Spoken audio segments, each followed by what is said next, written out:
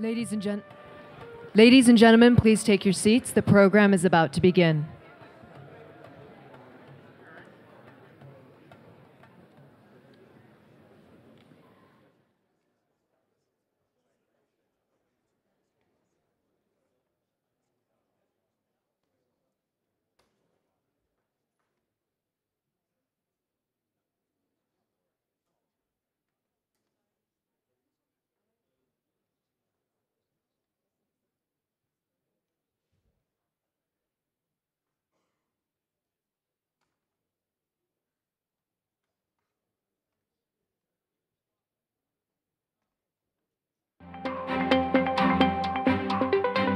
Food security concerns many parts of the world, with African countries in particular facing serious challenges to ensure an adequate supply of homegrown, nutritious food.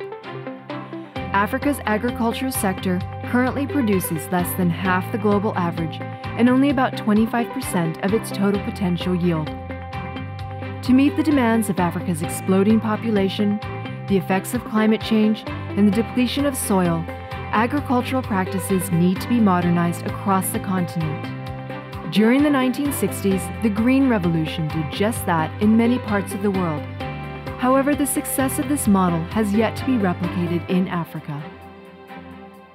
How can traditional smallholder and family farmers benefit from a green revolution? And how can modern agricultural technologies and practices be made more affordable? How can African governments engineer a green revolution to increase food productivity and build a sustainable food production system? Ladies and gentlemen, please welcome the world editor of the Miami Herald, Mr. John Yearwood.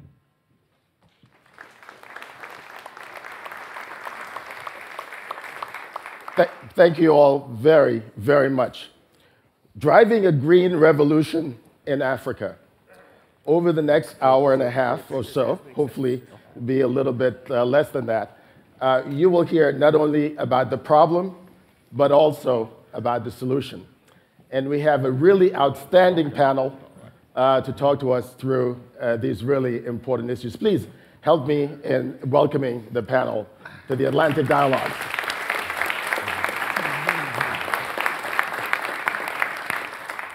Let's start the conversation with President Obasanjo. Mr. President, welcome back to the Atlantic Dialogue. Thank you.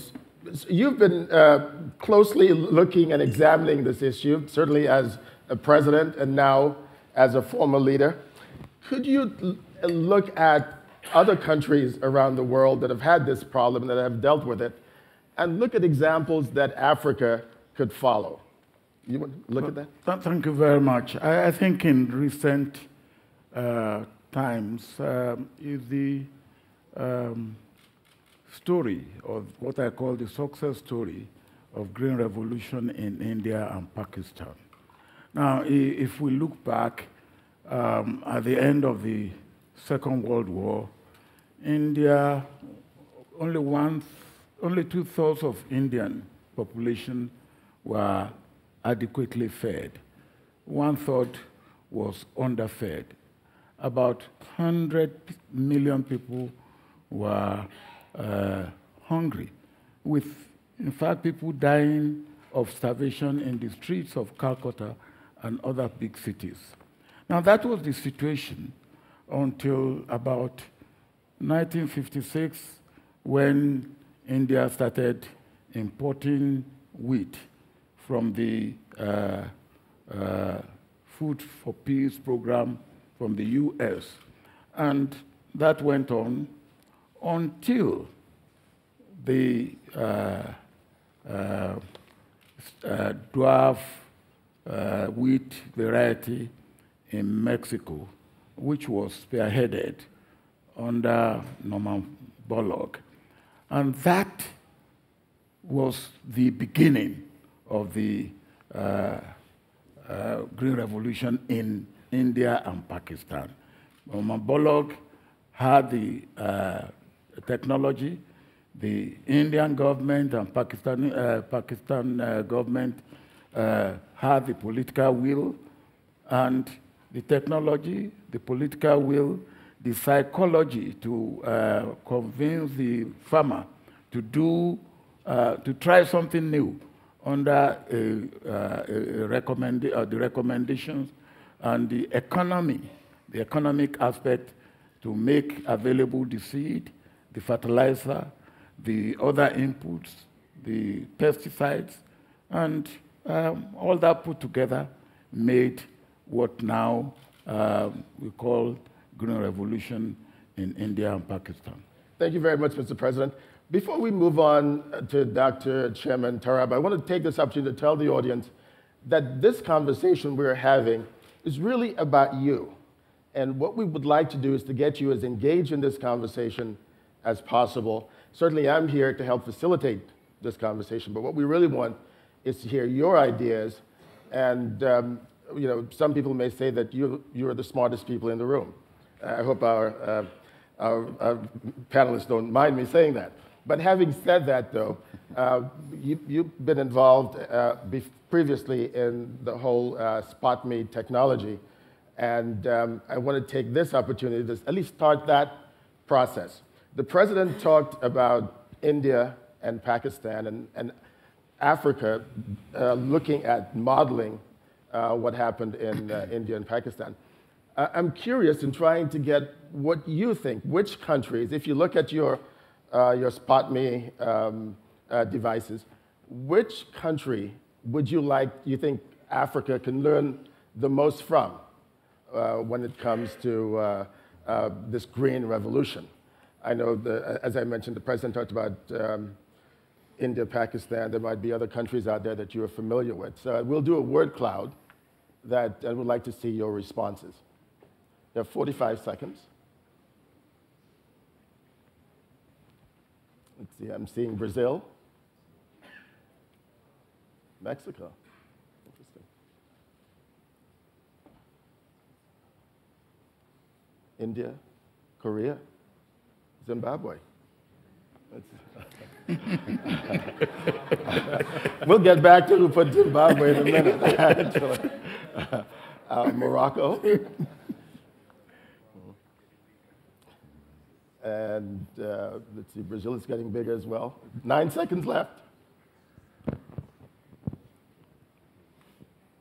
4 seconds. 3, 2, 1. Okay, so there's some good answers up there. Brazil, Morocco, India, and some Mexico. I think I see the Ivory Coast. But Morocco, Dr. Terrab, which brings us to your part of the presentation. You've talked about Africa not only feeding itself, but also feeding the world. Certainly no pun intended. I'm wondering, is that pie in the sky? Well, it is if you don't look at it with science and the right figures. Let's look at that proposition. You know, if you consider that in 2050, each one of us, you know, worldwide, would have half the arable land that we have today to feed ourselves, and that 60% of remaining arable land, untouched arable land, is in Africa, that Africa is only using 20% of its arable land today, then I think it's very clear to see that Africa is going to be part of the solution, not part of the problem. But if the point I'd like to make here is that once you think that way, you know, President Obasanjo talked rightly about the imperative of policies and political will. Unfortunately, those numbers, those figures, that reasoning does not translate today in political will.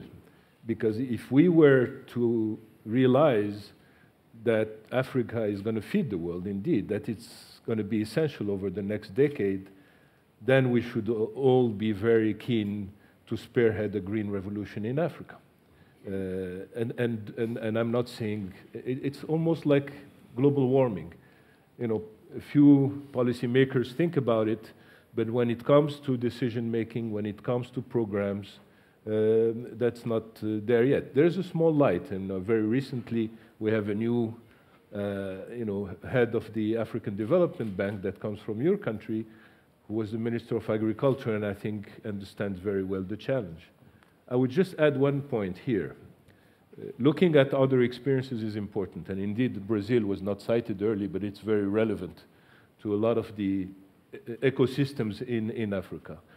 But the movie talked about making sure that the small farmer benefits from the green revolution in Africa. I would say, let's make sure that the small farmer is at the center. The green revolution in Africa should be different than that elsewhere. It should make the small farmer at the center of it to preserve the huge, rich biodiversity of Africa. Otherwise, we run the risk of destroying that. But this is a really interesting point, and I think I want us to go back to the whole spot me technology on the points you were making about Africa's ability not only to feed itself, but also to feed the world. And I'd like to ask the audience whether you think, yes or no, that Africa has that ability or capability not only of feeding itself, but feeding the world. And yes or no, and you have, I think, 15 seconds, and let's see what the audience thinks.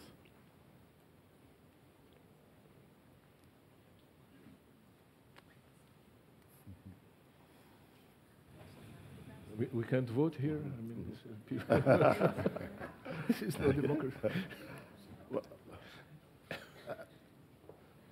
Well, 76. Dr. Terrab, let me make a suggestion to you. You may want to consider running for office. You've got a lot of supporters in the room.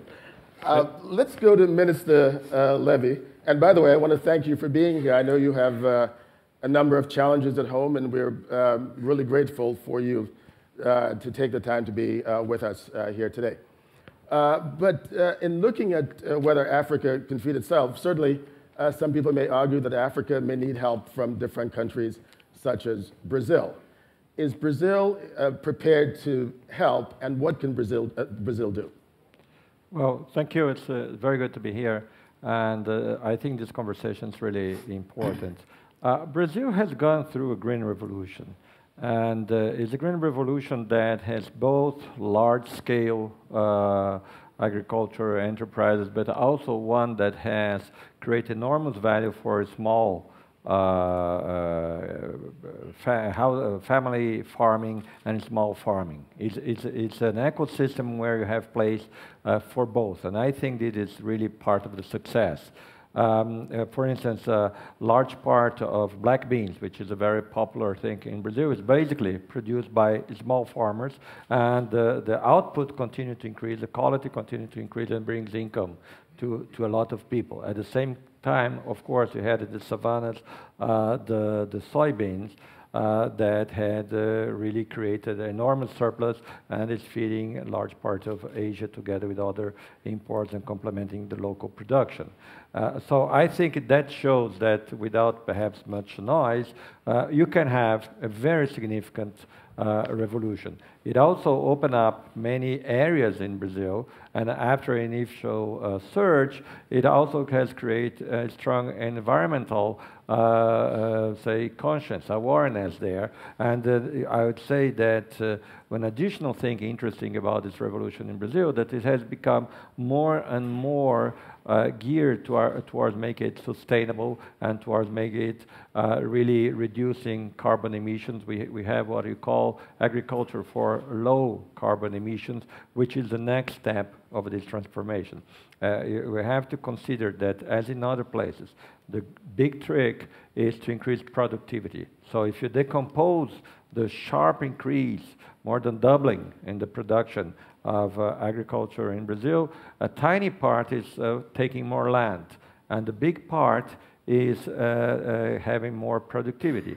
And there it is interesting because you had a number of factors and global factors. It shows the importance also of cooperation and of trade. We had cooperations early on with the Japanese, something that actually now we're trying to bring to Mozambique, to work in developing some technologies for the savannah with our experience and also with the support of the Japanese to really open up these areas in Mozambique, which is a large country, to produce also cereals. And I think this has all the chance of being very successful. One interesting thing is that 50 years ago, people would say that, well, most of the land in Brazil were not appropriate for agriculture. It's not that we didn't have water, it was too acid.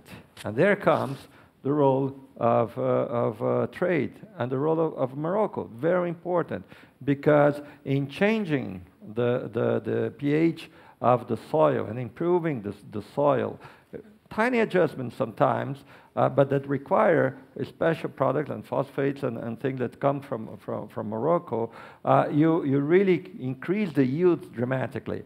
So this combination of getting the adjustments sometimes in the soil, you have to do the research, you have to find a way to do it, and you can do it through trade, and that creates wealth and new opportunities, sometimes for unexpected partners who would think that so much of the Brazilian agriculture would already come from Africa. And I'm sure that when we have it more in Africa, you also increase the links and the commercial links within Africa. So I think that agriculture, at least from our own experience, and of course we don't try to export models or anything like this, but from our own experience, is something that can transform your balance of payments, can transform the quality of life of people. I think something that just give a sense. Of course, I have a middle-class background. Well, 30 or 40 years ago, even I mentioned black beans. The quality of black beans for middle class, I'm not talking to poor people, was much lower than it's today. Why? Because the whole agricultural sector has improved in its productivity, in its quality, and changed lives, not only by the wealth it produced for those who are in the sector, but for the welfare of all classes. We don't have hunger in Brazil. We never had real hunger, but you have underfeeding in the past. That's also overcome because of this green revolution of the last 20, 30 years.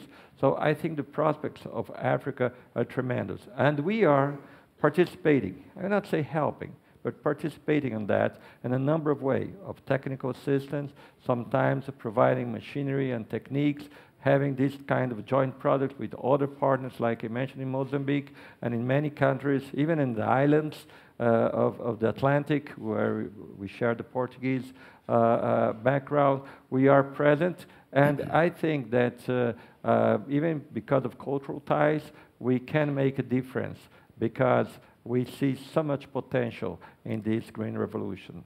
Thank you very much, Mr. Minister. You mentioned innovation, which is a very good point. I'd like to return to that a little bit later in the conversation, particularly with the chairman. But I want to move now to Senegal and Dr. Gadio.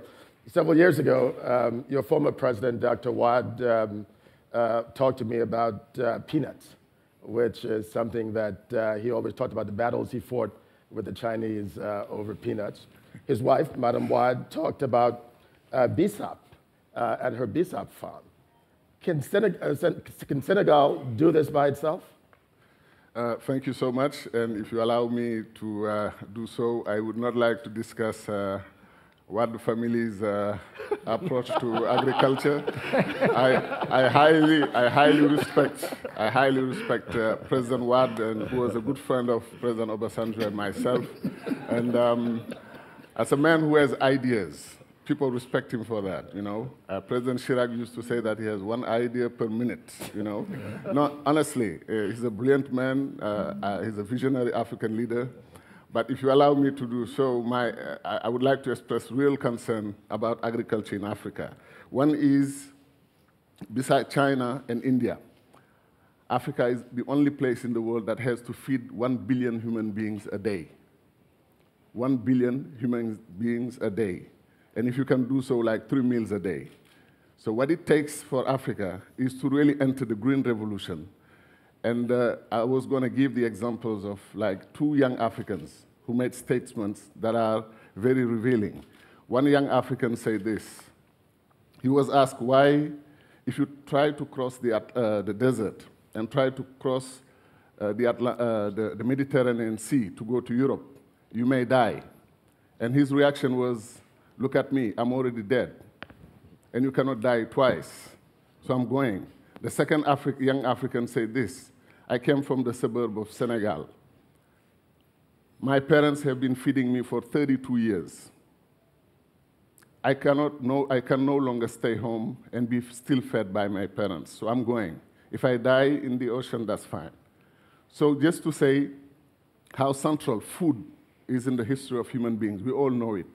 And I truly believe that if Asia in the 50s and 60s was almost at the same level of Africa, than Africa, and today they have solved their problems, most of Asian countries, then Africa should question itself, what happened to us, why we can't do the same. And then, like just Mostafa said, we have the best potential in terms of water, quality of resources, quality of land, and why we are not getting the most out of it.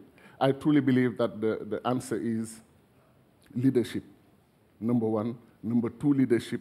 Number three, leadership.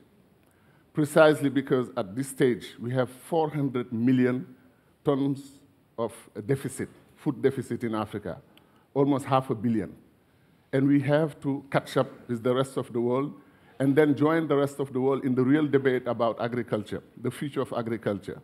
Humanity, for 5,000 years of agriculture, has achieved 7 billion tons per year. And now we'll double the population, world population, in 50 years. So in the next 50 years, we have to double food production. So Africa has first to succeed in its green revolution, number one. And number two, has to catch up with the rest of the world in this debate about the conceptual revolution, going from cereals to fruits and vegetables. So it's a whole debate, and I truly believe that, like all debate, before being scientific or agricultural or economic, it's a political debate. Thank you very much, Doctor. I wanted to ask Chairman Terrab, and after this answer, I want to go to the audience to bring you into this discussion. Going back to the whole question about whether Africa can feed itself without technology, innovation, could you talk to us about what are some of the innovative methods that are being used, even by your own company? Sure, but again, building up on what Gadio said, there's already going to be a huge challenge to feed Africa. So 1 billion today, 2 billion in 2050. Let's again focus on 2050. But the point I was trying to make is that in 2050, it is clear that the rest of the world is going to need Africa to feed itself. So double challenge, but simply because remaining arable land is there. Ask yourselves why land grab happens in Africa. Probably not the right solution, but it is a recognition that Africa is going to start feeding the rest of the world. Now, again, the innovation, I would look at it again through the small farmer angle. We will have to use the right type of technologies for the right type of soils and plants, again, maintaining biodiversity as it exists in Africa. Technology is global, but innovation is very local. So in a sense, the innovation is going to come from the ground. It's going to come from the small farmer. So the idea is that to empower the small farmer from the beginning, and this is what we're trying to do at OCP in terms of fertilizer. We are not selling fertilizer in Africa the same way we're doing it in the rest of the world. We start by mapping soil fertility using high tech, then we do soil testing with the farmer to make sure we give them the right type of fertilizer at the right time for the right type of soil, what we call the 4R stewardship. So innovation is local. It comes from the ground. Look, we already had an experience that we're overseeing, is the mobile revolution in Africa that nobody believed in at the outset, tremendous growth in mobile that, if we were honest with ourselves, nobody predicted. At least the experts did not predict. But it created a lot of innovation on the way mobile service provision occurs, and that innovation is now taken out of Africa. Mobile payment, what do they call it, Apple Pay or something, recent innovation in the West, started in Kenya 15 years ago. That payment in Kenya, a lot of people are talking about. In fact, you have people in Washington, one guy by the name of Bill Gates is looking at using that more widely, not only in other parts of Africa, but also in the Caribbean and elsewhere. I want to open it up to the audience to bring in questions or comments. If I can get a microphone, please. Thank you. We'll start down here, please. If you can, if you can rise and just tell us who you are. Thank you. Patrick Worms, I work for an agricultural research organization. I'd like to thank the Minister for making the point about the importance of innovation, and you made it too, Mr. Chairman. We collaborate closely with Embrapa in trying to bring appropriate technologies to African farmers. I'd like you all to look at the picture in the background to the right, which was chosen by the organizers, presumably to illustrate agricultural progress. What you can see is an array of 10 or 12 harvesters operating together. To me, it looks like a picture from a Soviet Union report on the glories of communism from 1956. This is not what modern agriculture is. This is what ancient agriculture is. Modern agriculture is far more cognizant of the soil, of the type of fertilizer, the right types of trees, the right type of plants to put in place. It is also far more cognizant of economic factors. That picture on the right is the sort of thing you still see in Ukraine, in the US, and in parts of Brazil, in places where there's very few people and a large amount of capital, because these machines are expensive. Africa has very little capital, but it has a very large number of people. 1 billion today, 2 billion in 2050. 80% of those people are smallholder farmers. Helping them to improve their productivity is going to be the key to the success of this continent. Is that a utopia, a pipe dream? No. There is an example. Taiwan, South Korea, Japan, even China, all 4 of these countries after the Second World War started their breathtaking economic development by breaking up their large estates, giving it to smallholders, and investing heavily in the productivity of these smallholders. Does investing heavily mean more machines, more fertilizer, more pesticides? Not necessarily. It means more knowledge. It means giving these smallholders the right way of utilizing the tools that modern chemistry and that modern mechanization can bring to them in order to better their own circumstances and thus the circumstances of their countries.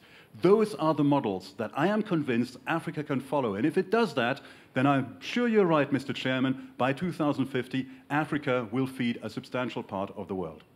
Exactly. Thank you very much. There's another comment. My name is Marcus Freitas. I actually have 2 questions, one for Mr. Mostafa, which is the following. Brazil, for instance, has had problems with the infrastructure and producing a lot, but some of the things are lost due to infrastructure problems. What are some of the things that the African continent is doing to improve its infrastructure in order to make things deliverable, not only the Green Revolution, but effectively using it in the best way it's possible? And the question to Minister Levy is the following. Brazil, for the longest time, has been known as a barn to the world. Brazilians always like to say we love to be the barn of the world and, feed the world from Brazil. Now, how can we transition from being a barn to becoming actually a supermarket where we actually add value to the products we sell, not only commodities? Thank you. Thank you. Dr. Terrab, you can go first. I think I understood your question. Let me answer it this way. We are trying to use financial instruments. When you talk about infrastructure and agricultural growth, they both need investment, they need financing. But we're trying to use financial instruments that are invented and are applied to other circumstances to solve the problem, and we're not managing. I mean, the amount of finance that's going to agriculture and indeed infrastructure in Africa is minimal. Why? Because we have financial instruments and investors that look at it in a piecemeal manner. You look at an infrastructure project, and you decide it's not worth financing because the agricultural growth is not there to use the infrastructure project. And then when you look at the agricultural situation, same thing. You say, why should I invest? The infrastructure is lacking. But if you look at them both at the same time, then it is worth the investment, and you have a return on investment. Can we bring holistic investment tools to solve problems that are holistic to start with? There is financial innovation. So the innovation I mentioned before is not just in terms of technology, etc. It's also how we organize markets and financing of these markets around Africa. Thank you, Mr. Chairman. Minister Levy? I would answer your question taking a point from his answer. The success of agriculture in Brazil is also linked to the institutions and what you finance. A lot of things are integrated. For instance, a large part of small farmers actually are part of value chain. We call it now the protein chain, but let's say poultry is also a way to call it. It starts from the guy who have the corn plantation, and then it goes to raising, and then it goes to huge industrial, and then has the infrastructure because you have to export. And we have achieved, and you have to have some credit throughout the chain. And in Brazil, the success of agriculture is also linked to some credit policies. They are sometimes expensive, but they are absolutely necessary. I think that in Africa, you would have to find ways, for instance, to finance the small farmer. It's tricky. You need to have the financial institutions on the ground. In Brazil, you have, well, mainly Banco do Brasil, but you have other banks who are there, and they have the experience, and they also help with the dissemination of innovation, and they adjust as new technologies come. So I think to have this institutional infrastructure, you'll be absolutely necessary, because it's the way also to give the instruments for the small farmers. And it also works for the large farmer. I mean, someone has to finance when you use these big machines. And again, you have to have some framework to organize that. So these, I think, are worthwhile discussion, and you have to see what will be the role of the state or not. In Brazil, agriculture is a private sector activity. All of these, big and small, are basically entrepreneurs. They do have the support of the state in terms of some policy stability, some credit policies that have a fundamental role with the private sector together, but often you need. And then, of course, the support for the dissemination of innovation, training, and so on and so forth. So I think in every place, I mean, if you look at the US 100 years ago, it's the same. You have to have this combination of institutions, sometimes with the help of foreigners. Is a bit what we were, again, what you mentioned, we're trying to do in Mozambique. So you have the local institution together with Brazil, with Japan, probably other partners, to create this ecosystem. And in Brazil also, like you mentioned, we also at some point had help in specific things from external people, and that makes a successful recipe. Now, to go beyond, to go to additional things, we are already moving that. In the last 10 years, we have done what is absolutely necessary.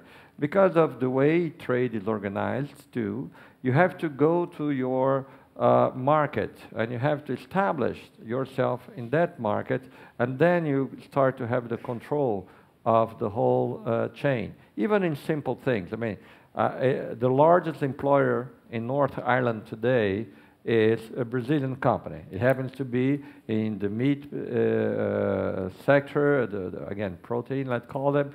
It's a Brazilian company who had bought Irish companies in North Ireland, and is the largest one. And because Brazil is a free market, actually even the ownership of this company has moved because of anti-monopoly reasons back in Brazil. But it's clear that the way to go up in this ladder is to go to the final country, because otherwise, as we all know, in many countries, the commodity has a low tax. If you do a little bit of processing, you have steep taxes. This is what happens in Europe. This is what happens in China. So it's not by chance that sometimes you're a little bit stuck in the commodity, because when you try to go next steps, and this I think has some lessons to Africa later, it will be important to look at that, you find some obstacles, barriers. So one way to circumvent them is we to go and to buy, to investment. So trade and investment is more and more linked. So a way to avert some of these trade barriers that still exist in Europe and in some places, also in Asia, is to go there, to be there, and then you have the whole chain and you can improve. It's clear that thank you very much. That's the way. Mr. Unfortunately, we've got to move on. Thank you. My name is Levy. I'm an economist. I would really like to hear our panelists about the use of policies. If I think about the Farm Bill in the US, the Common Agricultural Policy in Europe, Africa has been tiptoeing with very heavily subsidized agriculture sector and very liberalized one. I think about the Malawis, the Ethiopias of the world that used to be poster child for famine and today can actually feed their own people. Where do you stand on this issue? It's the same for cash crop. I think about the peanut sector in Senegal. I think about the famine that touched Niger, while Nigeria nearby in 2005 was actually having the food, the entitlement issue. Where do you stand on this debate today? Where should there be a heavily subsidized agricultural sector for African countries? Should that be the answer? I mean, at least in the short run, to make sure that technology arrives and the private sector crowds in? That's my question. Mr. President, do you want to start that answer? Well, thank you.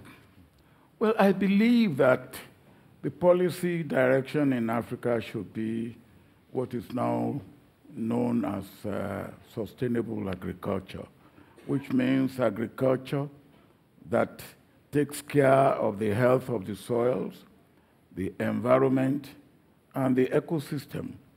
And for me, that should be our policy. I will not worry too much at this stage about the use of fertilizer, because in Africa we are about, 14 kg per hectare, compared with Asia, which is over 120 per hectare. So we are not anywhere near there. And I will not, at this stage, say, look, don't use fertilizer if fertilizer is what we need to improve the soil and keep the health of the soil, ensure biodiversity, ensure ecosystem. I will use this. Now, if what we are also saying is, look, the other part of technology which some people are worried about, I would rather take the ability to feed the world, to feed Africa as primary concern. And of course, within what we know of the effect or the implication of technology at this point in time. Thank you, Mr. President. I'm sorry, I'm going to take moderator's prerogative and try to go, because there are a number of hands throughout the room. There's another one here. Dominique, I'm a former diplomat French diplomat in Morocco. I think we all share the idea that putting the small shareholder at the center is the key for innovation, as Mostafa Terrab said, also for taking care of the soil, etc. But it depends on the product. You can't have this kind of pattern with every product. A previous speaker said that in the middle west of the US, you had a kind of Soviet Union type agriculture. Is it because all Americans are communists? I don't think so. It's because grain needs a capital-intensive techniques. Rice is exactly the opposite. For botanic reasons. With rice, you need, if you take care, a lot of care of the plant every day, looking at the soil, looking how water is trickling down, it will increase productivity. So rice has taught China the importance of smallholder and the importance of giving smallholders the means to product. And the same with wine in France. Wine is exactly the same. And this has led to putting the farmer, the little farmer, at the center. But I think we need both. So I think one of the questions for agricultural policy is to combine and to find an equilibrium between putting importance on smallholders, giving importance to products that deserve that, and on the other hand, having some share for big farms. Thank you very much. Dr. Gadio, would you like to address that? Yes, actually. Let me just take 1 second to tell everyone that you can see across on both sides of the screen, people are commenting, and that's another way to get engaged in the conversation, because we might not be able to get to all of you, but that's one way so that everyone can see your thoughts. I'm sorry, Doctor? No, the idea of small farmers and smallholders being given a privilege. We have an interesting case in Africa, which is Côte d'Ivoire back in the 60s. That country was doing very, very well. And we were talking about the Ivorian miracle. And Houphouët-Boigny was a president who was very much dedicated to the farmers. And he did a lot for his people. And Côte d'Ivoire was doing so well that at the time, you know, 1 million, almost 1 million Senegalese people moved to Côte d'Ivoire. And so many West Africans moved to Côte d'Ivoire because the country was doing very well with agriculture. But what happened? International institutions came to tell Côte d'Ivoire that you should stop subsidizing your small farmers. You should let them become adults. Now, people who were saying that were subsidizing agriculture back home. $1 billion in the US per day, and same thing in Europe. Like in France, they subsidize, they help their agriculture. 10% of the French people are taking care of agriculture, and they are a European superpower, you know, in terms of agriculture. Senegal, you take many African countries, 60% of the people may be working in the agricultural sector, and just to yield like 30% or 20% of the GDP, the country's GDP. So that's a real problem that we need to address. Now, the other problem, because I'm saying it, I'm a Pan-Africanist. I truly believe that 54 African states, Balkanized African states, and the Balkanization of Africa is ongoing, is even accelerating. They separated South Sudan. They were interested in separated Azawad. So if we go that way, we will end up with 100 African states, and all those small entities cannot take care of all developmental issues at once. They cannot take care of infrastructure, education, agriculture, health, energy, environment, ITC, all those developmental issues. We need to put our resources together. We need to put our sovereignties together to build like regional policies or continental policies. When a rural farmer in Niger does a good job in producing, and then he has no way of selling his production, or if they try to send their production to the countries that have a seaport, and then you have to go through 10 or 15 control checkpoint, people trying to get money out of your trucks, and then you end up being completely broke. And we do have regional policies in regional economic communities, but people do not apply them at the local level or in our roads and everything. So my thing is we have to integrate our agriculture. The first sovereignty of a nation is to be able to feed your people. Food security is a major act of sovereignty. You cannot make Senegal work the whole year and make $1 billion as a surplus and take it all to China, Pakistan, and Vietnam buying food to bring back to our people, while we can do it at home. Thank you very much. Another one is energy security, and we'll be talking about that a little bit later this afternoon with some real examples along the lines of what you were talking about earlier. Gentlemen, please. Could you identify yourself? John Wilkinson. I'm a British Brazilian from living in Brazil and at the Rural University in Rio de Janeiro. I'd like to talk a little bit about the institutional and regulatory challenges, and not just the focus on technology in relation to agricultural policy. In Brazil, we've had a twofold policy, as the minister has explained, one orientated to family farming and the other to large-scale agriculture. We've had 20 years of a policy of strengthening the family farm in Brazil. There are something like 4.5 million small properties in Brazil.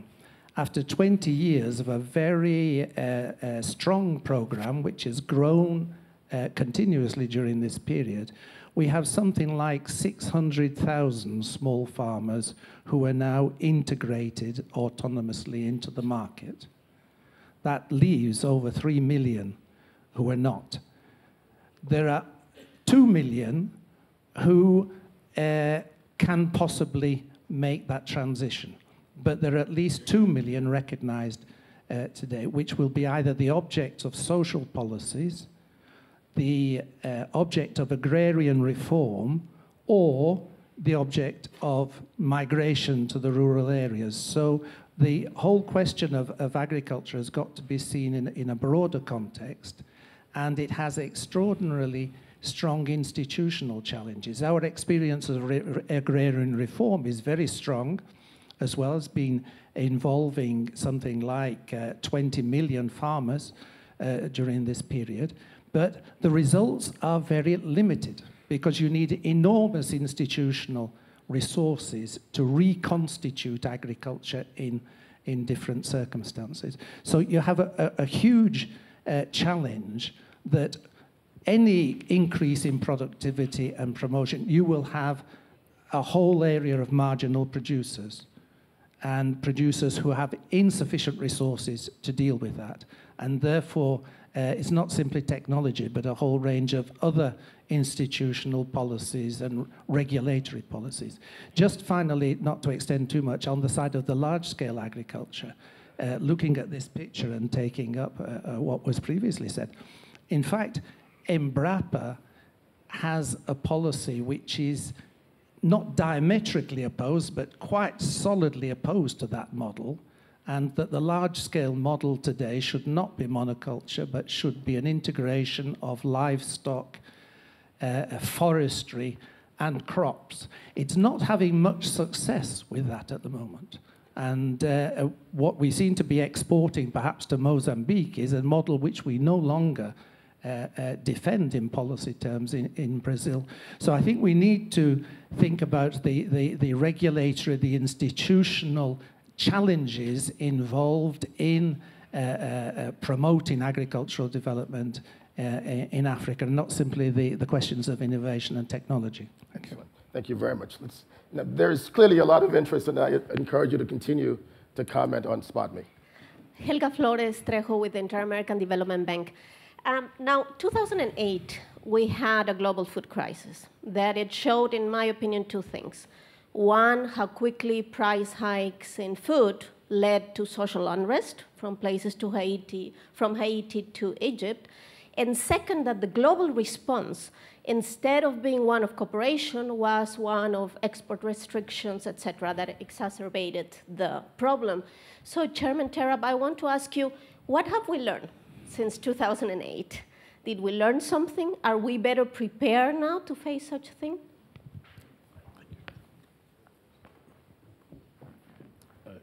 You authorize me to answer, or you want to pick up? No, please, Mr. Chairman, please. Well, what we have learned is that these issues are not simple, but that simple answers to these issues, I would say even populist answers to these issues, can create more problem than solve.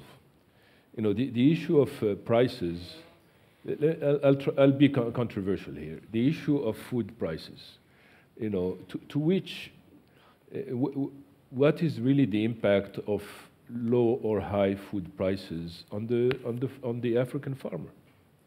If we look at the farmer and the necessity to produce that food before consuming it, you really can pose the question of pricing and how pricing is built up along the value chain. Who really benefits along the value chain, and we get into fair trade and trade issues, etc. But I think a global, you know, I heard interesting things on subsidies. You know, each one of these questions, by the way, use of technology, the balance between large scale and small farming, and indeed subsistence farming, each one merits a debate on its own. So it's very difficult to, but again, building on the same idea that we should not be too simple in our thinking and not too populist. Even the subsidy issue, if you look at it, why is subsidy a dirty word? because economists think that we have a functioning market, and subsidies come in and distort the market. So it's not good. But the agricultural market in Africa is a history of market failures. We have market failure. We have to build the market before deciding that subsidies are a dirty word. You know, and subsidies sometimes are needed to build the market. What we have is market failures. The small farmer in Africa cannot export or does not have access to farming. In fact, you know, 60 in some areas, 60 to 80% of homegrown products die because they rot, because the access to market is so difficult. Okay, so subsidies sometimes can help actually go to market. And there's the big hypocrisy, I will call it, of subsidies, you know, lecturing Africans on subsidies. And by the way, we're talking about very minute subsidies, okay? When you have common agricultural policies that are massive subsidies that really distort the market and trade, I think we have to reflect on that seriously. Thank you very much, Mr. Chairman. There's another question. Thank you very much. Starting by a suggestion to the organizer, next time, please put a lady on the floor.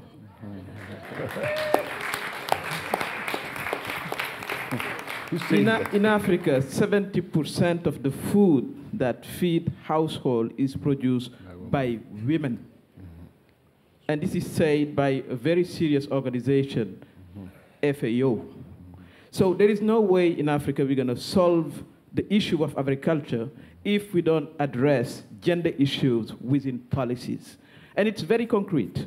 You do have the majority of the agricultural workers who are women with no education, no access to resources, no access to land. So how are you going to develop the sector without addressing those key issues? My question is for the four gentlemen on the floor. Thank you. Mr. Minister, can you please answer? Well, in Brazil, the Minister of Agriculture is a woman, and she has been a leader in her field for many years. And I think that's really an important issue, and one that is we try to address in Brazil. And I think from what we hear is true. Education is key. Having the people who are on the ground to understand what it takes to get more productive is fundamental. And I just would complete that, yes, this transition of having an agriculture where you have rotation of cultures, where you have also cattle ranching, which was a problem in Brazil, integrated. What I mentioned, the low carbon agriculture, is fundamental to ensure the sustainability of the model, both for small as well as for big farmers. Thank you very much, Mr. Minister. We only have a few minutes left, but we'll take a question here to talk about, I guess, yes, the small island states. Yes, Caroline Alexis Thomas from Trinidad and Tobago. Just a couple points. How do we protect traditional livelihood, especially in small island states where we saw the demise of our coconut industry, the rise of the soybean industry? I want to follow on the previous question and the role of women as being a strategic partner in this exercise, where women are now around the table and not on the menu card, as we heard about last night, as well as how are we going forward with the protecting industries with genetically modified seeds that we're hearing about. If we can get an answer to just one of those questions, and Mr. President, do you want to tackle any of those? Well, let me come up to, first of all, to the issue of women. To ignore the role of women in African agriculture particularly is to ignore the vital part of agricultural development, or what I now call agribusiness in Africa. The women, they are major role players, key players in agriculture, both in production, in marketing, in distribution, and even in semi-local processing. That's the first point I want to make. The second point about smallholders versus large scale. In fact, I partition practitioners in Africa into three. There are the smallholders, the medium holders, or the medium size farmers, and those I call commercial farmers, like we have in Brazil. Now, I believe the attention, most of our attention should be paid to the smallholders and the medium-sized farmers, those who have 5 hectares, 10 hectares, and maximum, not more than 20 hectares. Now, I think they need attention, and they are the ones that really will develop and provide employment that we need in agriculture, rather than the commercial farmer who will bring heavy equipment and do damage, not only to the soil, but do damage to water and environment and biodiversity. But particularly, the amount of employment that they generate is minimal compared with the amount of employment that the small and medium-sized farmers generate. Thank you very much, Mr. President. Some good news. The time gods have just given us a little bit more time. So if there's a question. Thank you can stand up, please. Thank you, Naibe Chili. I have a quick question about land titles. And Hernando de Soto, a famous economist from Peru, mentioned that there is no possibility for economic development without land titles. What is being done in your part of the world for that? Because we've been talking about agriculture, green revolution, but this is a crucial issue we need to tackle. Doctor? From what I know, generally speaking, like in one of the debates we have about land title and land issues, I think Senegal is interested in working on land title and trying to solve the problem. But, you know, as I reflect always in terms of Africa, I know that a few world superpowers are coming to Africa to buy land. And I know 2 countries, I don't want to mention their name for now, but we have to be fully aware that that's a particular issue, people coming to buy a piece of land in Africa. And I agree with her, we need to work on that particular issue of title. If you allow me to say 2 words on 2 issues that should not go undealt with. One is irrigation in Africa. When you have the 21st countries that are doing excellent, when it comes to irrigation, you don't have like 1 or 2 African countries. That's a problem that we need to solve because you cannot do agriculture without irrigation. And then the value chain, still producing crop and just exporting it as is. We need to have, to develop all this strategy of value chains to show Africans that agriculture is not only to feed people, it is important to feed people, but agriculture brings also jobs and creates jobs. And the other thing that agriculture does, like one of my great friend, great researcher on agriculture, is to free time for people to do development, to do art, to do culture, to do other things. If you wake up every day and your only problem is to run around and to find food to feed yourself, you will not contribute to the development of your country, and you will not even contribute to your own development because your only problem is to find food and to eat. So for that reason, we should also tell people, African people, that it is high time that we know all the interests that we have in developing agriculture in our continent. Please. Thank you. Jaime Nogueira Pinto from Portugal. I'm a professor of political science. I also have some investments in Africa and mainly in Mozambique.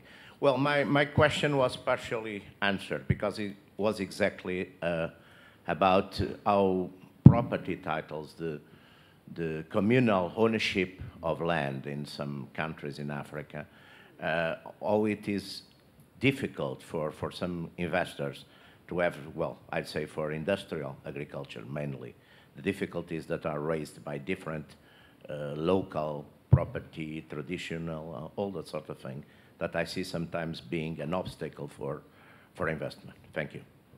Thank you. By the way, is there anyone here from Mozambique? Zimbabwe? Are you from Zimbabwe? Oh, okay. I'll come back to you in a second, but I just want to, this gentleman's been waiting for a while. Thank you. Thank you, Alfredo Valadão.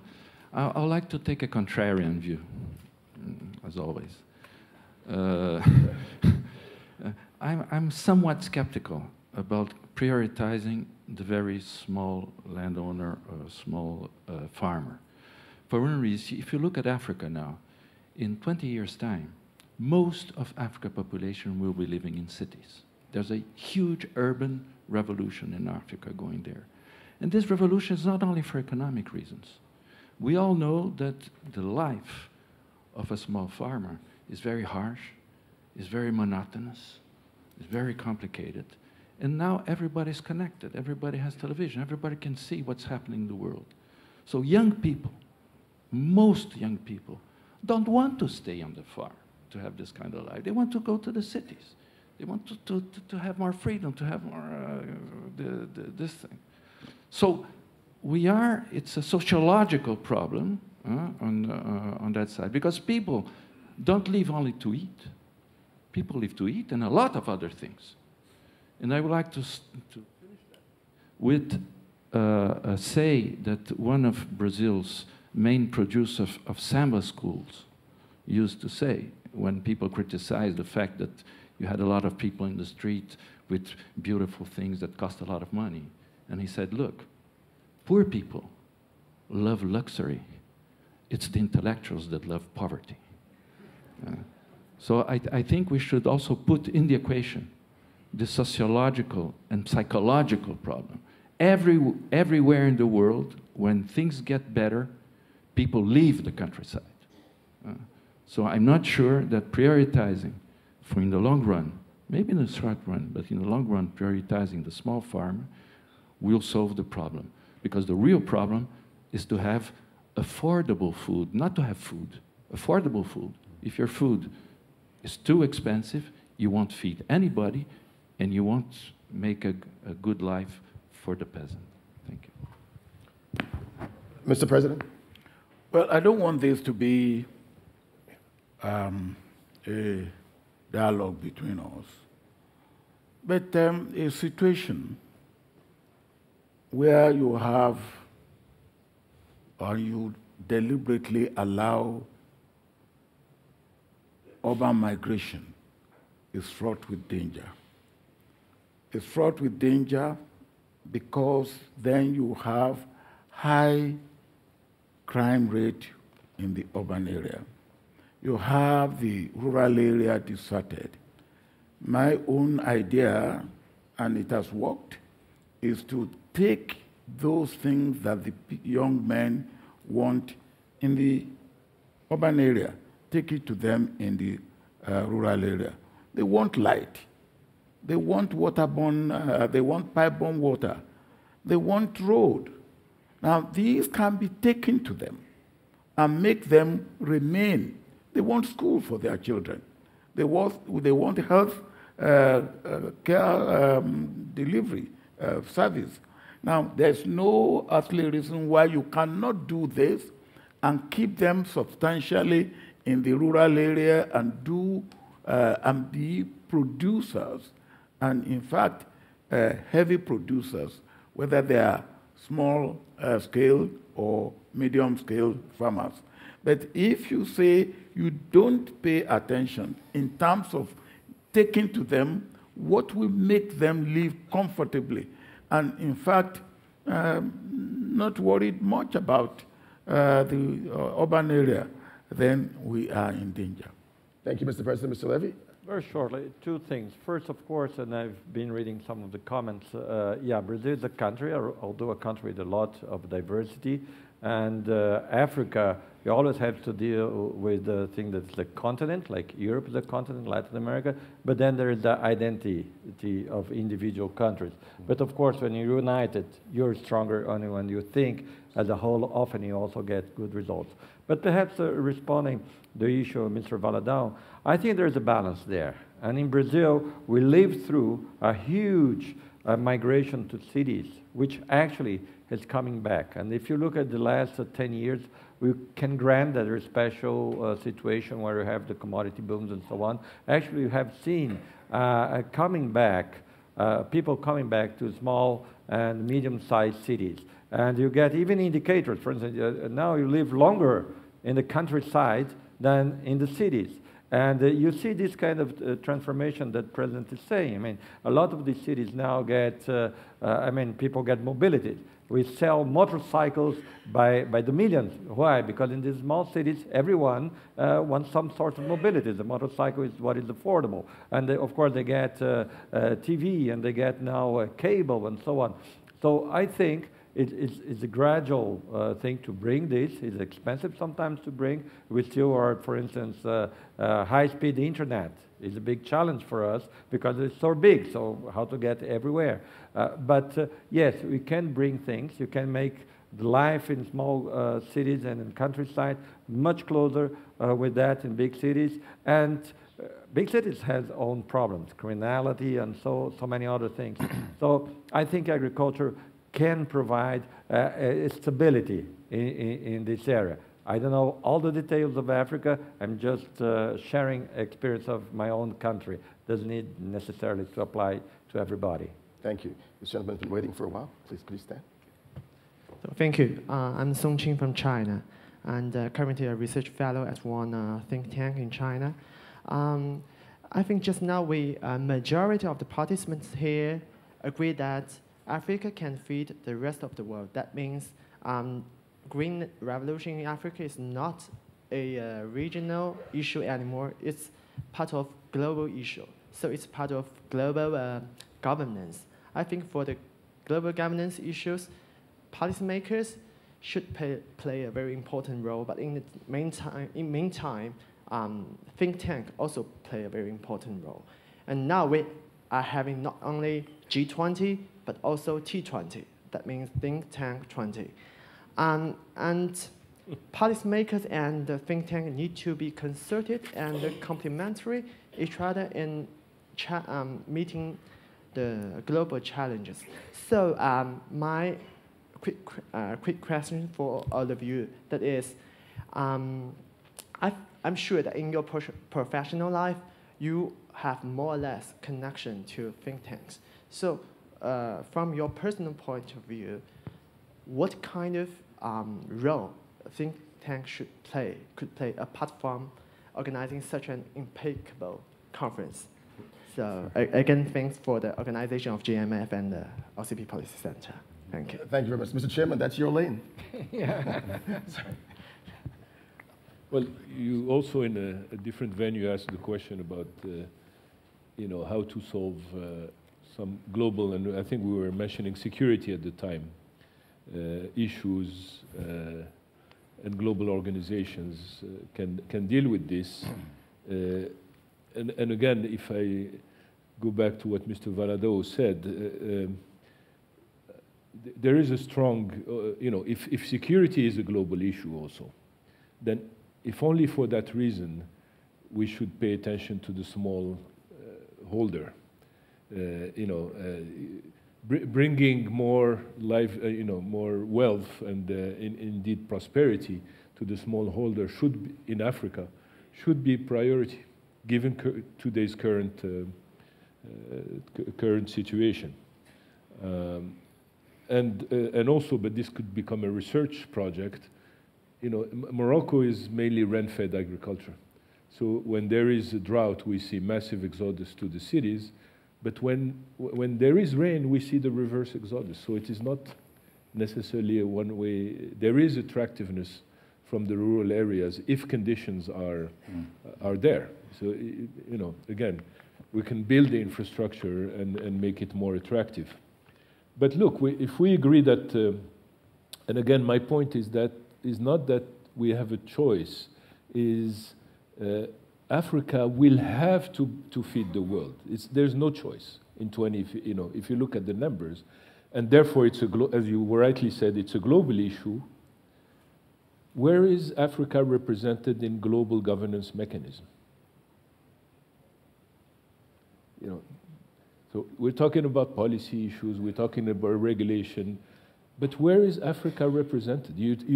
Yesterday, I didn't want the quick answer to you because you said security Africa. Is Africa any African country member of the Security Council?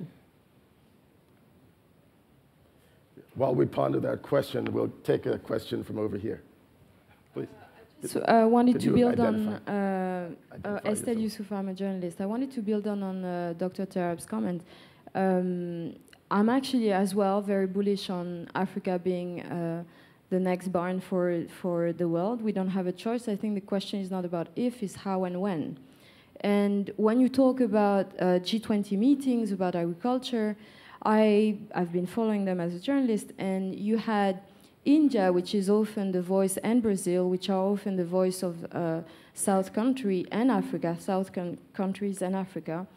asking for transfers of technology, because we're talking about what is necessary and imperative for Africa to meet this challenge. It's technology. It's not just about education. Education is the first step, but then it's R&D. And when the second topic that you touched on was global warming, CO2 emissions, a quarter of them come from agriculture. That's the next big challenge. My worry is that Africa will be not only imposed on feeding the planet, but also feeding the planet sustainably, which are two big questions. How can Africa become the barn, but a sustainable barn without access to technology? And how can Africa lobby for that access? Who wants to tackle that question?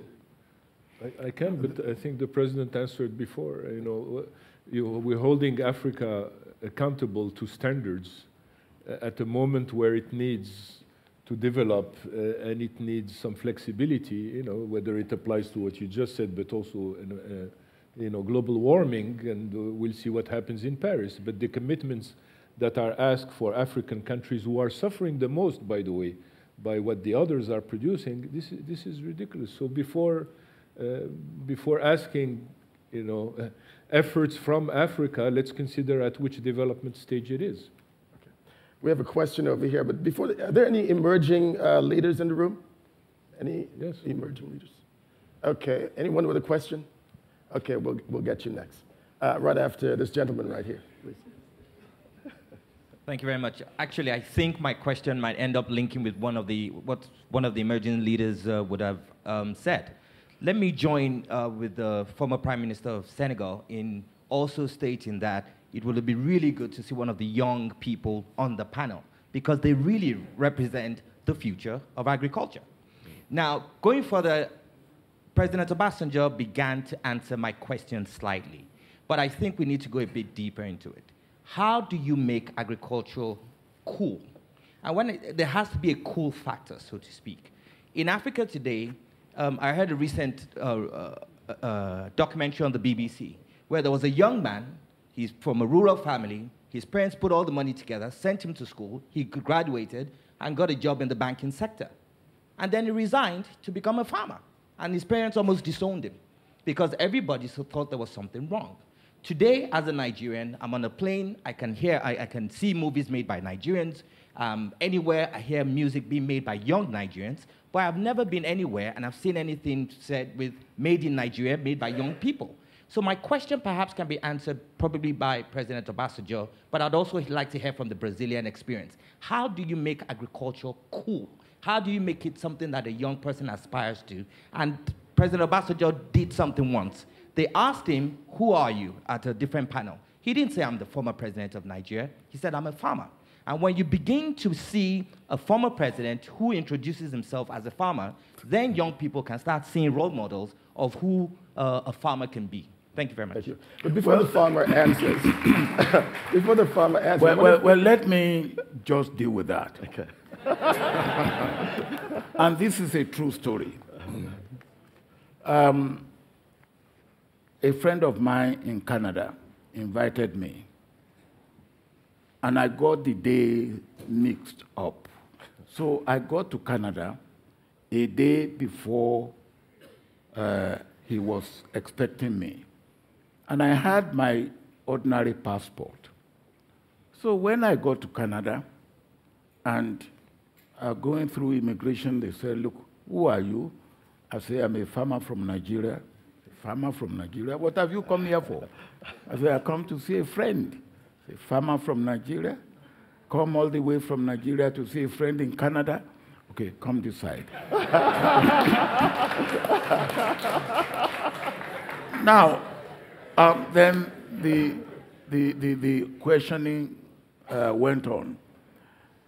Eventually, I gave the name of my friend, and I said, look, could I phone him? They allowed me to phone him, and he came. And after about 3 hours, I got out of the immigration. And then when we came out, he said, look, how did you introduce yourself? I said, I introduced myself as a farmer from Nigeria.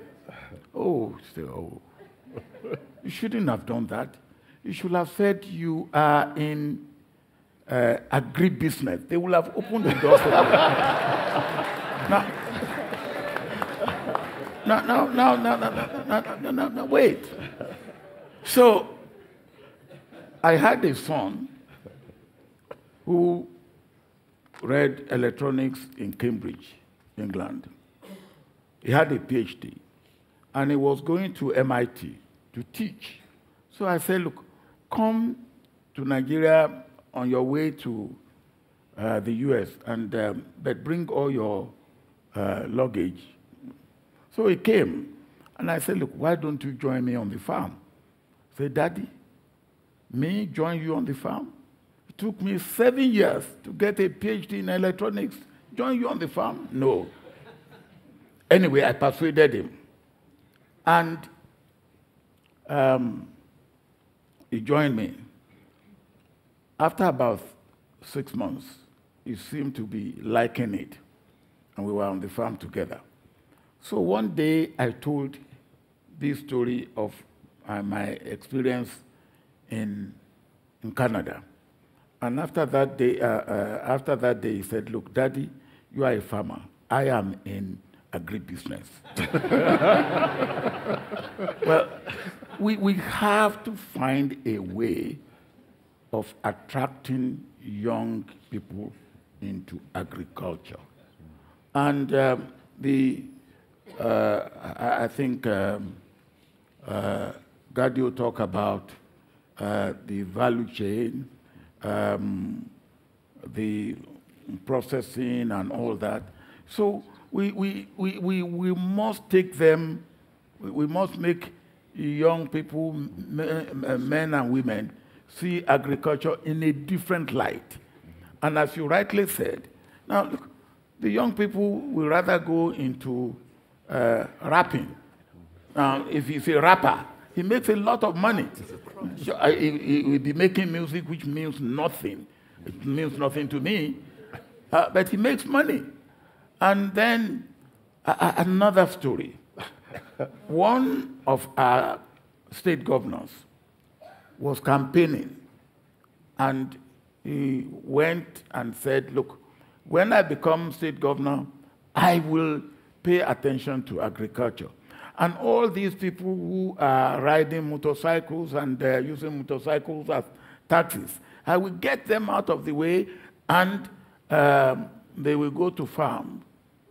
So in the evening, the motorcycle riders went to him and said, if you want to be governor, stop this nonsense of you saying you will get rid of motorcycle riders, because you won't get there.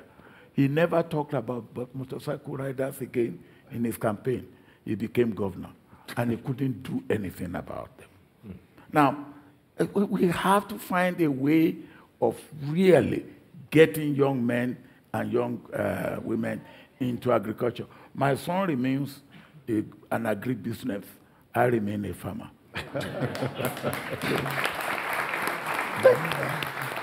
Thank you very much, Mr. President. Unfortunately, we're just about out of time, but we'll take, looking to the future, we'll get the last question or comment from one of the emerging leaders, and then we'll wrap up. And you feel free whether you want to tackle her question or comment as you wrap up, but please. Yes, my name is Nerys Dakri, and I'm from St. Kitts and Nevis, and I'm one of the emerging leaders.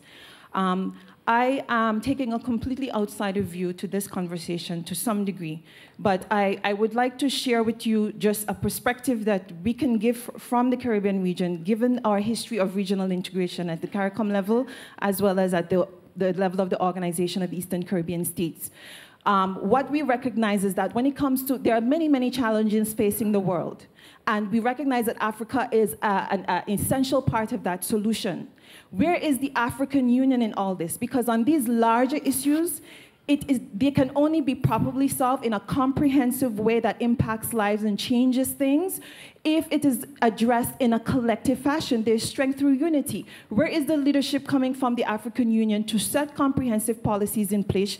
Because we recognize that the African continent is diverse. Each country has its unique situations and circumstances and conditions. And the only way that you can address this issue is if you take a regional approach in which you assess all of the possibilities across the continent. You divide the work, you divide who will produce what. So at the end of the day, not only are people fed, but people are able to maximize the potential in agriculture because your economies become integrated in a way that allows you to feed each other, so you're not net competitors with each other, and you are able to feed the world. I'm just a little bit dismayed at the level of timidity in the leadership in the African community, especially as they engage the rest of the world. It's just a lot of excuses. What is the G20 doing? Oh, they're saying this about us, and they're putting these limitations. We recognize that each of the G20 countries are sitting at the table wanting to come and engage in Africa. It is time Africa had its own policies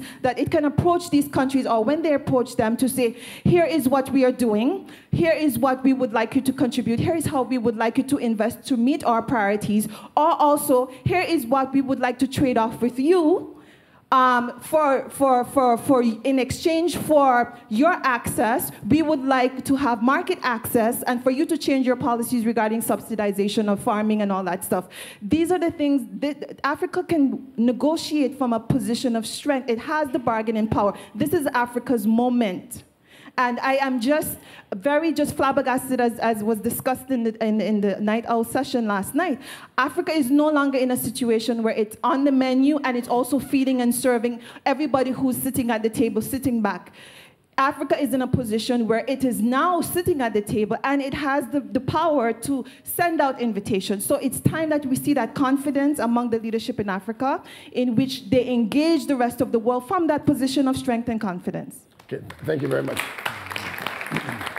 Now, as we wrap, Dr. Gadio, we'll start with you. Yes. It's Africa's moment. You can answer that or your prepared statement. I love everything that I heard from this sister from the African diaspora.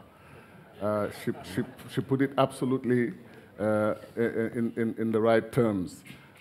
When you have a negotiation between Europe and Africa in dealing with agriculture, not Europe, let's say France or whatever country, China, India, they will send one minister of agriculture. Africa will send 54 ministers of agriculture in the same room. Same thing with trade. There was a time China and Europe had a problem. They sent this Mr. Mendelssohn or something. He went to China. He brought all the weight of the entire European Union, and he spoke to the Chinese government, and they found a solution. Call the same meeting with Africa, they will send 54 trade ministers surrounding one Chinese trade minister, and the Chinese trade minister become the majority. He's the boss. He has 54 African trade ministers around him. So what I'm trying to say is, which is very obvious, united, we are strong. Africa can only have a great destiny, a great future. Africa can only feed the world if you think Africa as a continent with a global strategy. We were working on a project in Mali, in the Delta. We were able to get like a program, agricultural program, but the only way to make it profitable was to work on 100,000 hectares of rice. If the project was for West Africa, then it is profitable. If it's only for Mali, you spend like billions of dollars, and it's not profitable.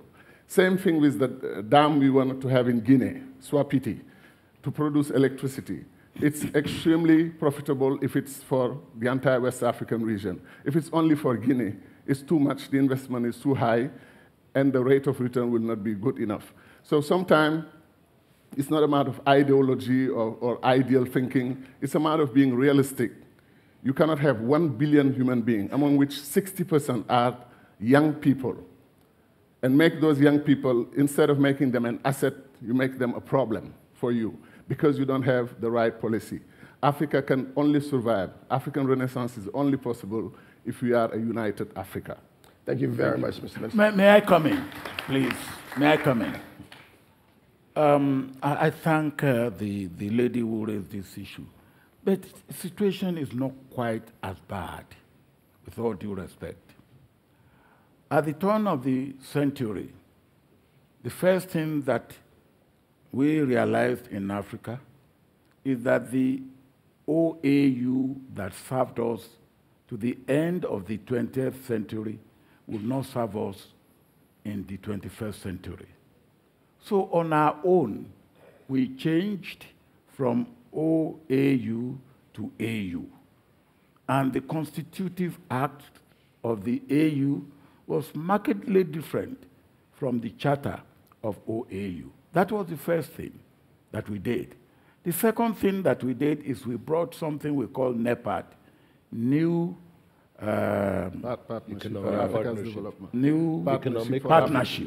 Partnership for Africa Development.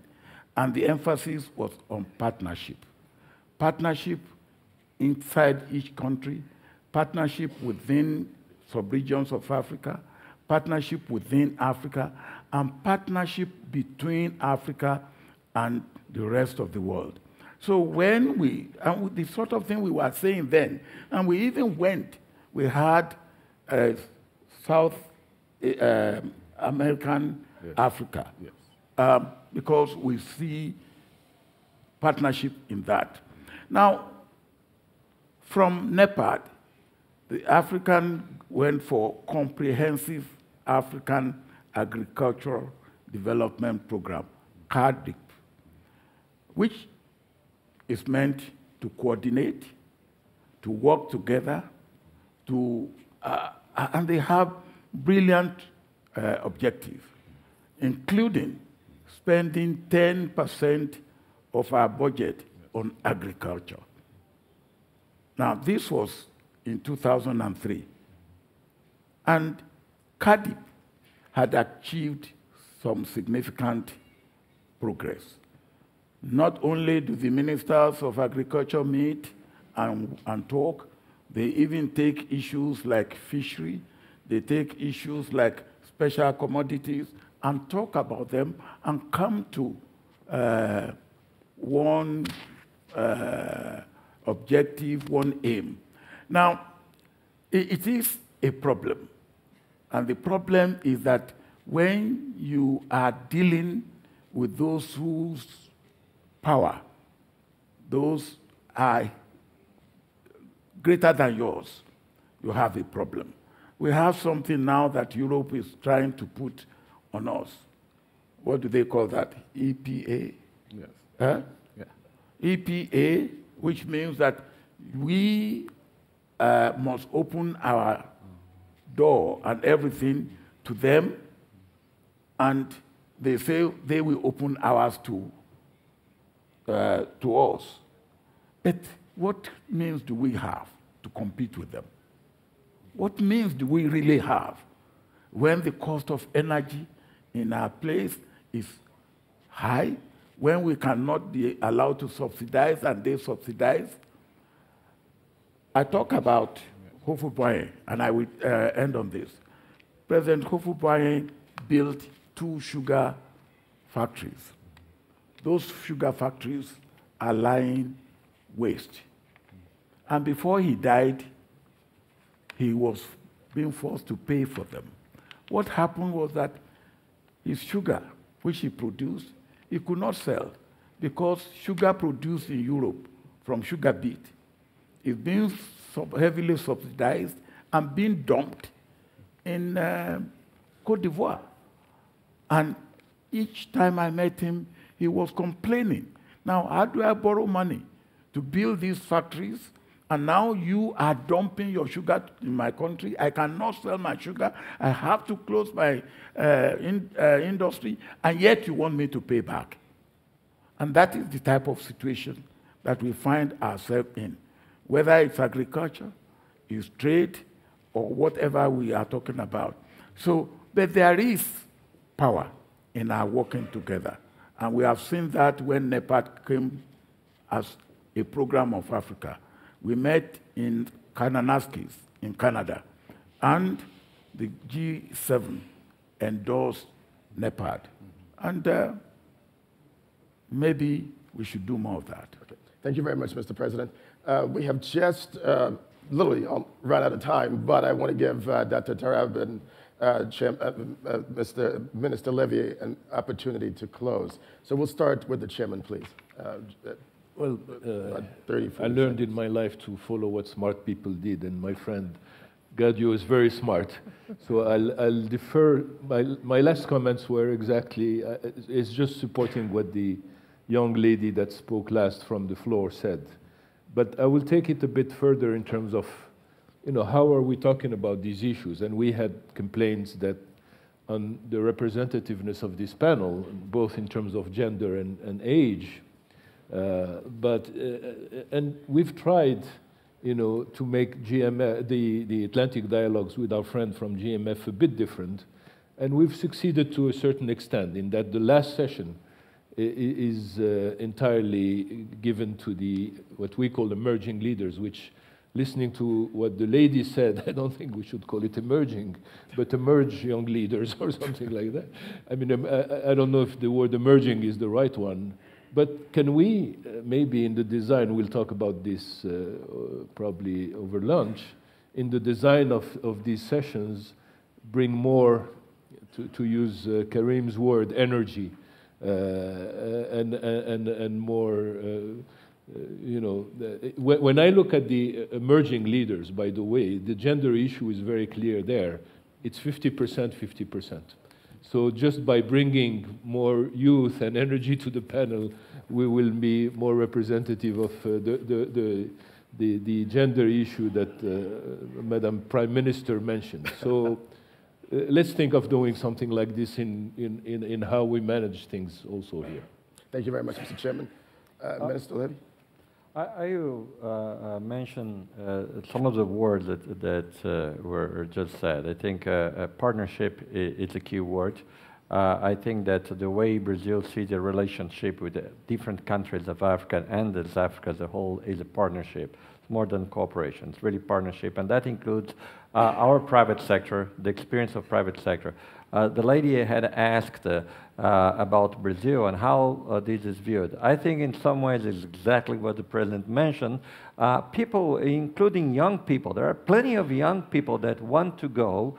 Of course, they have to have the glamour to be called agribusiness. And agribusiness can be huge, can be small, but if you see this as a business, as something that really can expand, can provide for yourself, can have innovation, okay, people are attracted. If you just say husbandry or just say it's farmer, maybe given the way a young generation is, say, raised, is a little less attractive. But people in Brazil do see that as a business. You have to be successful. You have to have this institutional framework to support, to irrigate it, in credit, knowledge, all of that. But it's a business. And a business thrives where you also have partnerships.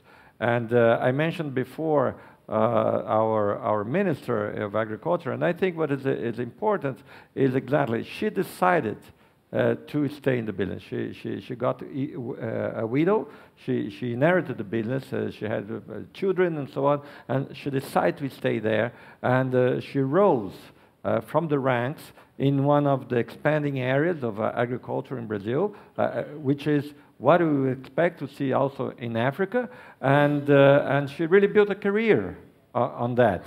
And now she has this experience of what is really important, not the politicians, but for farmers and for people to thrive in business. And this is what she's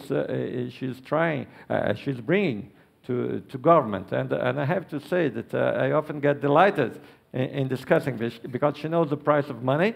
She knows when you have to support a sector, how to do it in a way that's really effective. And I think this is something that we will see here in Africa, from the north to the south, in many different guises in the coming years. Thank you very much, Mr. Minister. Just two quick announcements. One, after the networking lunch, there will be a couple in-focus sessions, one in this room and another one in the Medina room just down the hall. And then at 5 o'clock, please join us back here when we do a session on energy security, which will continue from where we're ending now. Please thank you all for being a fantastic audience, and join me in thanking the panel. Thank you very much.